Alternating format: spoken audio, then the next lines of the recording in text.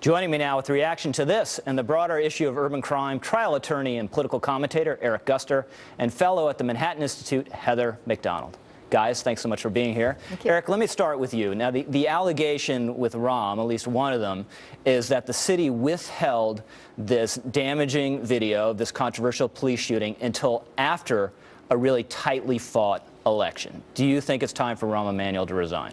It's probably time for him to resign. This is why when you have a leader of a city who there's clearly corruption or clearly a misguided police force where they can hold a tape for over a year that no one knew existed. The police officer was not indicted. He was never charged until the tape was forcibly released.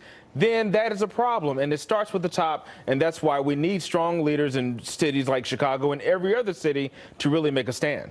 So, Heather, Baltimore has had an unprecedented, historic spike in the murder rate where young black men are dying at an atrocious rate, as though those black lives don't matter. I can't say that those black lives matter. That is not correct. Well, but of course part of they the matter, problem, but the left doesn't seem to care about them. It's the police cases. The left does care about them. And why don't we hear about it? Why isn't there a movement to stop those murders? There are plenty of movements. For example, I've talked about on this show as well.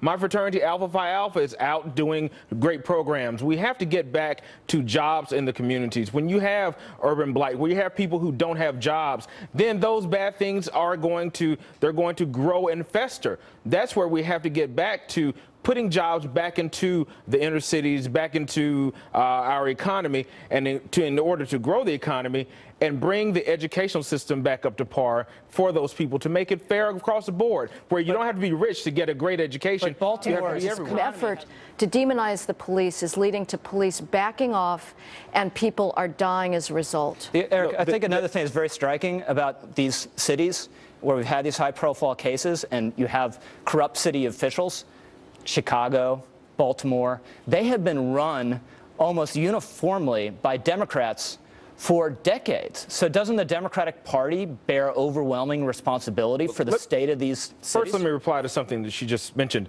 It is not about demonizing police. It's about showing what bad police do. And that's what the movement is about. It's about showing and improving what these bad police are doing and bringing light to that to get those bad apples out. Other different cases where people have been literally executed by police, that is a problem. That's why people don't trust police. Just like the Chicago case that we just mentioned.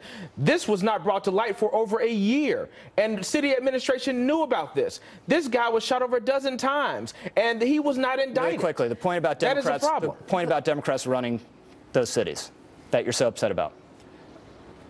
It's not just about a Democratic Party or a Republican Party. It's about quality leadership, and we have to get quality leaders in those positions. Right, but I mean, these are Democratic cities, and you haven't had quality leadership in decades. And Rich, I would say it's whitewashing the Black Lives Matter movement to say that it's not demonizing the police across the board.